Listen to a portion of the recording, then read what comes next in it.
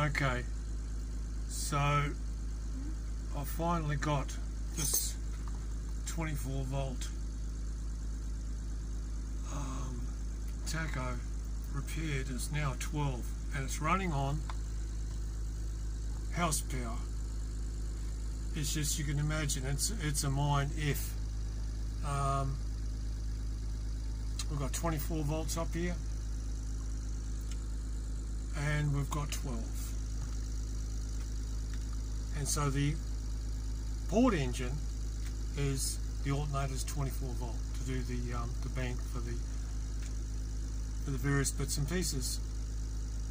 The motor itself is 12 volt start and 12 volt instruments, but up here, because the AC signal was coming from the 24 volt alternator, they decided to run all the wiring, and fair enough, the 28 volts, and its ground, which is off ground, so it's got a B plus and a B negative alternator.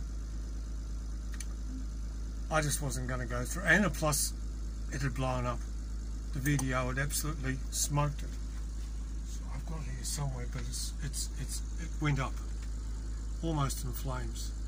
So I used this one for years, just as single tach with this system, very much like this, on, off, and I'd go from port to starboard motor. Nothing unusual.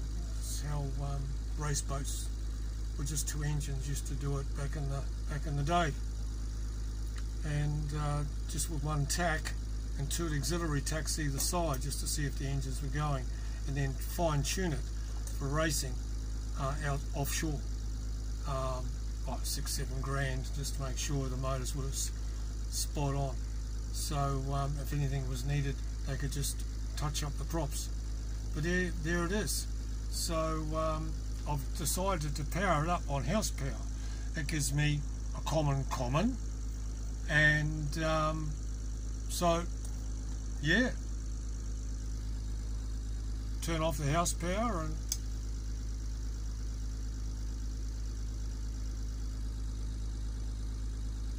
still keeps going. It's still going. Alright, what's going on? Come on, die. I won't stop. Where's this getting its power from? That's weird. Okay, look, here's the starboard engine. No, it's frozen. Oh. Okay.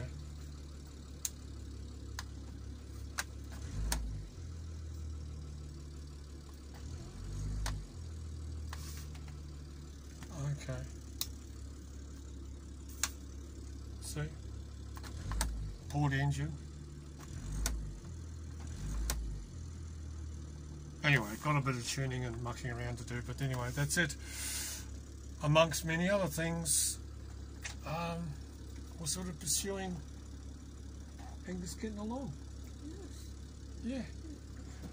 So that's it. Thanks for coming. See you next headache next time. Yes, we'll be good. This engine, I don't want to hex it, but this engine on the starboard side is an absolute gem. Anyway, oldie worldy, 1950s, we'll finish it. And